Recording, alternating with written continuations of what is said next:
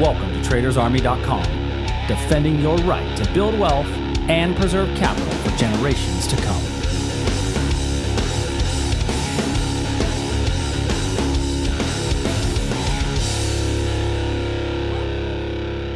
Daily Market Commentary. I will be your host for today, joined by my co-host, Chuck.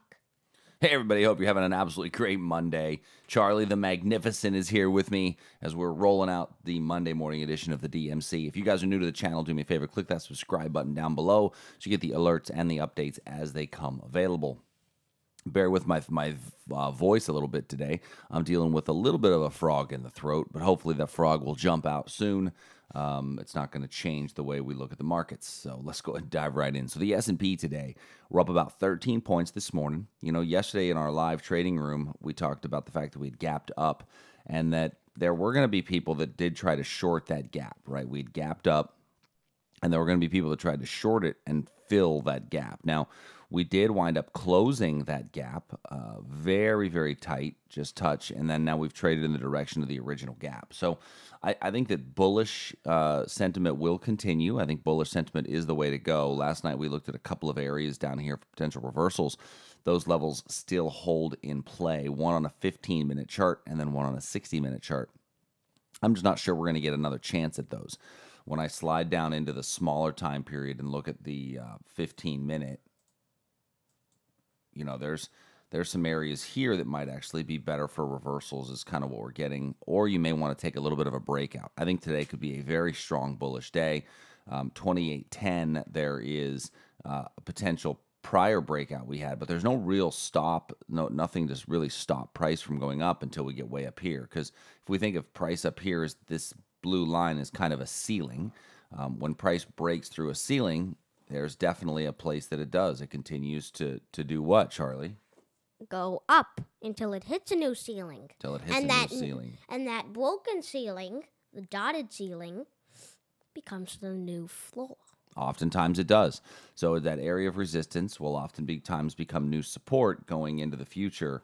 And so we will look for this. You know, you could take this as kind of a breakout if there's a little bit of basing in front of it. But in reality, I think it's better to wait for a bit of a pullback. Inside the NQ, we have our level in the NQ for a potential long on a pullback into this region. On the intraday basis, if you go to the 15-minute chart, this one actually sets up a pretty nice little level right here. Now, this one wick here tells me that price came up and back down, but this might be worth taking a look at some point today, is this area right in here. For a potential reversal. As price comes down into that, we'll put it in purple because purple is obviously slightly lower probability because it's on a 15-minute chart. But that could be a decent little reversal opportunity in there. Crude oil. So crude oil is coming down hard right now. Big move down in crude. Overall, on our 4-hour chart for crude, we are still very bullish, and we've not come above anything. We had a little 15-minute level in here. Oops, let me go back to it here. Had a little 15-minute level in crude in here that there was a chance that we'd get a little bit of bounce off of, but it just, the fact that we came into it with these wicks back and forth, these two lower buying power wicks, we touched them and kind of moved away. And so now we've got price that's still falling. And this is the retracement of a prior speed candle. So now when I look at this, go into the 60-minute chart, we're going to say, okay, well, we do have another 15-minute level down here. I think it's easy for price to get down to that level. I think we can make it down to there. And so just keep in mind that that's the area where we could see a bit of a reversal if price does make it all the way down into that region. You could get a short as well on a little breakdown coming out of that area. So something to look at. 3. So as price comes down into that area, that's where we may see a little bit of a reversal.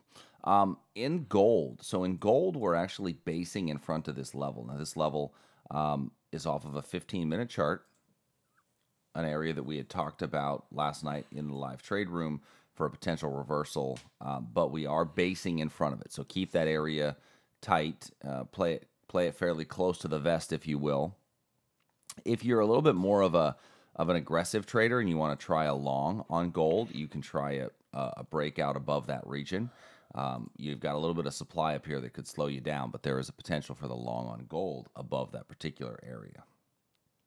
Next, in bonds and currency markets.